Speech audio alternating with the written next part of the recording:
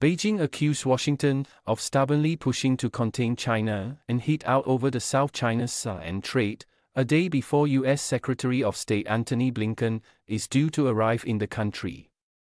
In a briefing on Tuesday, a foreign ministry official said the U.S. had taken measures to suppress China's economy and trade, which had seriously harmed Chinese interests, according to a report on state broadcaster CCTV. This is not removing risks, but creating risks, said the official from the Foreign Ministry's North American and Oceanian Affairs Department, who was not named. The United States is stubbornly advancing its strategy to contain China and continues to adopt wrong words and deeds that interfere in China's internal affairs, smear China's image, and harm China's interests. Blinken's visit, from Wednesday to Friday, comes as the U.S. has aired growing concerns over China's industrial overcapacity. Earlier this month, U.S. Treasury Secretary Janet Yellen pressed her Chinese counterparts on unfair practices and pushed for a level playing field for American firms during her China visit. Washington has since called for a tripling of import tariffs on Chinese steel and aluminium, and launched an investigation into China's alleged subsidies in the shipbuilding, logistics, and maritime industries. The Foreign Ministry official dismissed Washington's allegations of Chinese overcapacity as a false narrative, saying it was outright economic coercion and bullying. Behind it is the evil intention of curbing and suppressing China's industrial development, aiming to seek a more favorable competitive position and market advantage for the country, the official said. We firmly oppose the U.S. politicizing economic, trade and science and technology issues, and warn the U.S. that suppressing China's science and technology is depriving the Chinese people of their legitimate rights to development. China will respond resolutely. The official was outlining areas Beijing will focus on during Blinken's visit, his second in less than a year. They included seeking more dialogue with the U.S., deepening cooperation, and working together on global issues as major powers, including the conflicts in Ukraine and the Middle East. He said ties had stabilized since Xi Jinping and Joe Biden met in November, but negative factors remained. China's door to dialogue and communication is always open, he said. At the same time, the United States must realize that it cannot communicate for the sake of communication. Cannot say one thing and do another, let alone have any illusions about dealing with China from the so-called position of strength.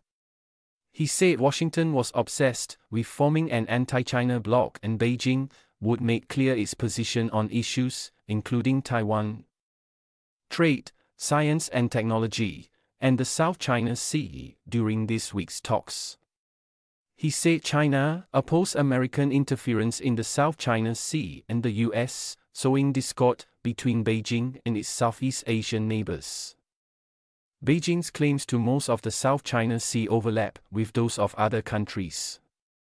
Tensions between China and the Philippines over the waterway have risen in recent months, pushing Manila closer to Washington.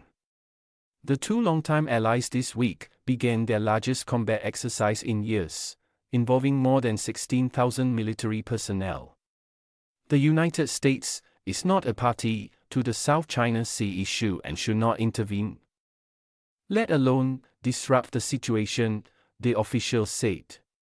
For the drills, the U.S. deployed a medium-range missile launcher to the Philippines, a move the official described as exacerbating tensions and increasing the risk of miscalculation in the region. China's ambassador to the U.S. Xie Feng made similar remarks last week.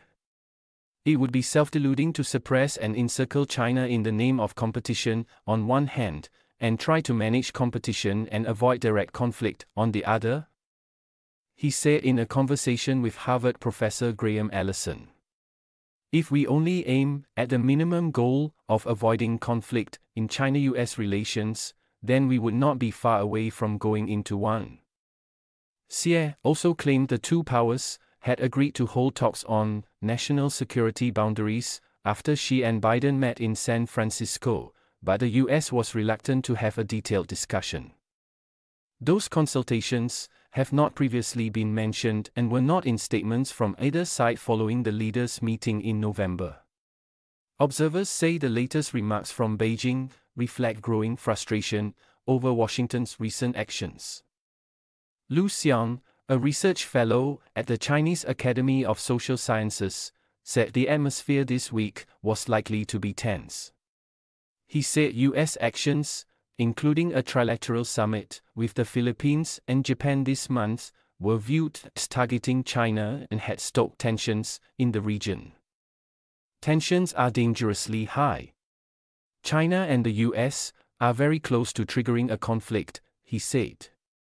Lu also said the new round of potential tariffs aimed at Chinese exports was a very unfriendly move. Jeremy Chon, a senior analyst at political risk consultancy Eurasia Group, said it appeared patience is wearing thin with the state of US-China ties.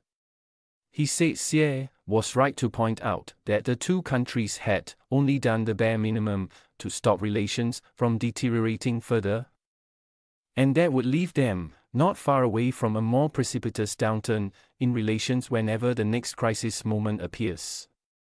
Chon expected Beijing to raise the issue of US trade curbs, particularly in the tech sector, in this week's talks.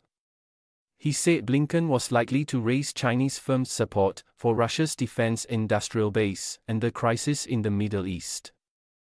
He did not expect much from the visit, but noted that the two sides are communicating again at almost every level. These guardrails won't by themselves prevent a rupture in the relationship, but they will serve as shock absorbers to soften the blow when the next crisis moment arrives.